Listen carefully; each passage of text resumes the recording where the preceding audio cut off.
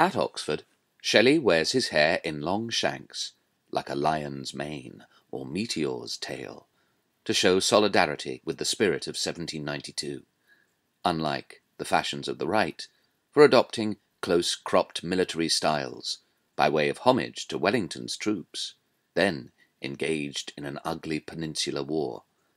Shelley adopts the ideological haircut of a free spirit.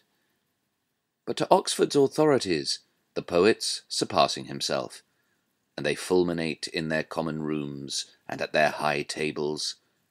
Mere republicanism can't contain his disaffection. He must write an incendiary hymn to a fruit knife, as wielded by a mad wretch now in Bedlam. Moreover, Shelley's now sending his atheist pamphlets to the heads of each Oxford college, cosily ensconced in their neo-Gothic confections, each college named after a saint or God's son. Shelley's promptly tried by the university authorities for saying, "If ignorance of nature gave birth to gods, knowledge of nature is made for their destruction." He's tried for exposing Oxford's aversion to sense. For his pains, he's subjected to, as he puts it, Oxford's violent, tyrannical feelings, and his pamphlets, atheistical and anti-monarchical, are incinerated in Slatter and Mundy's black grate. On trial, Shelley says, "It is easier to suppose that the universe has existed for all eternity than to conceive a being beyond its limits capable of creating it, besides which such a creator would need creating, and so on, ad absurdum." Shelley believes that atoms have chanced together to create man, so any prayers to unknown powers are in vain, for, as the planet spins round, where can they accurately be aimed, these random prayers hurtling into space? Shelley's not to be the puppet of some fear-inducing being, but rather feels he's a mass of electrified clay, which plays freely and is unendingly mutable, and at his trial he defends his position with passion. Since the astronomer Herschel has shown the solar system to be infinite, and that the universe contains billions of inhabitable planets, no narrow concept of a single Redeemer can be sustained, for there would be so many other fallen worlds to redeem, and so the idea of God being born and being crucified on each and every planet becomes absurd. Shelley then paints a farcical picture of God invigilating his infinite galactic machine, where, despite Sirius being 54 trillion miles from Earth, the Almighty can still hot-foot it to Palestine, to begat a son upon the body of a Jewish woman, in order to save mankind. And Shelley says of this gymnastic clowning, "God's works have borne witness against him." Every reflecting mind must acknowledge that there is no proof of the existence of a deity, and then, as if his notion had constituted a scientific proof, the poet rounds it off with relish. Q.E.D. At his trial, the master of his college insists Shelley's ideas must have derived from Tom Paine, and he challenges Shelley by saying he knows that his mentor, the author of Common Sense, has played a part in the French Revolution, as well as his stirring up the American colonies to rebel, and he firmly insists that Oxford be spared Thomas Paine's uncommonly disagreeable views. "You have the gall to ask," the master says, waving the pamphlet in Shelley's face, "by what authority does the king reign? And then you ask, on what grounds does the church claim ascendancy? Such questions," the master says, stabbing his finger at Shelley, "are seditious, and sedition is a capital offence." The master has also taken legal advice with regard to blasphemous libel, and he announces to all those whom he summoned that his advisers have clearly stated.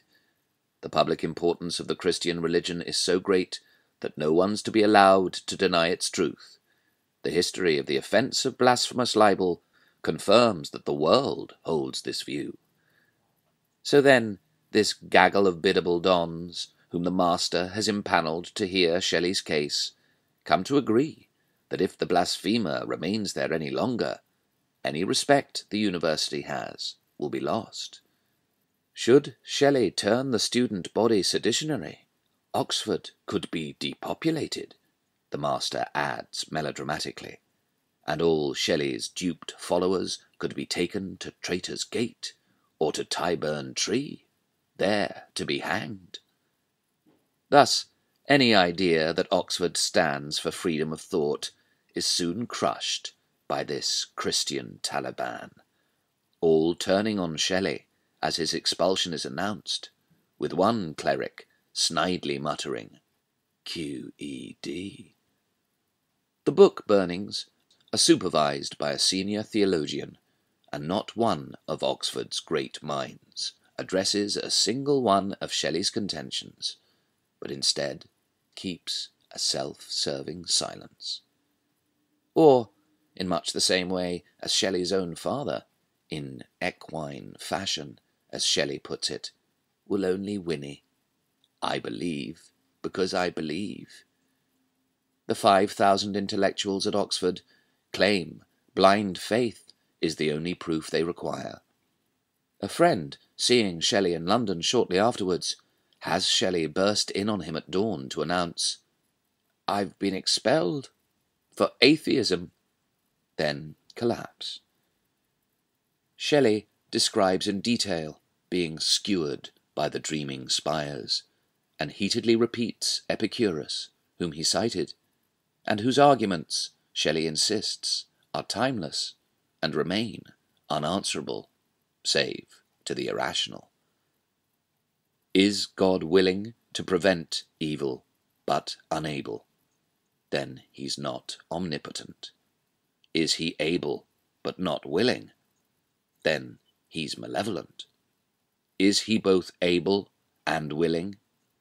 Then whence does evil come? Is God neither able nor willing? Then why do you call him God?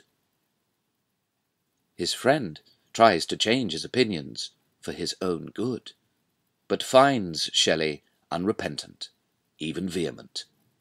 Do not talk such stuff to me. I hear enough of it at home.